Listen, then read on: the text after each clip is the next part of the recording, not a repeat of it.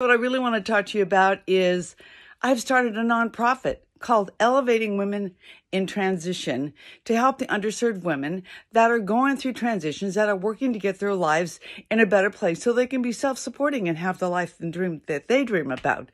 And it takes a community to support those people. So I'm just sharing this with you because I want you to know that the board and I have found a storage unit for me to be able to put these in. And when I get collections, I'd have a place to go. And then when I work with people and they've applied for a makeover scholarship and it's approved by the board, I can absolutely do a head-to-toe makeover for these women. And we're going to give them clothes out of our closet, plus take them shopping and teach them how to use their color palette. So it's going to be exciting and it's going to be fun.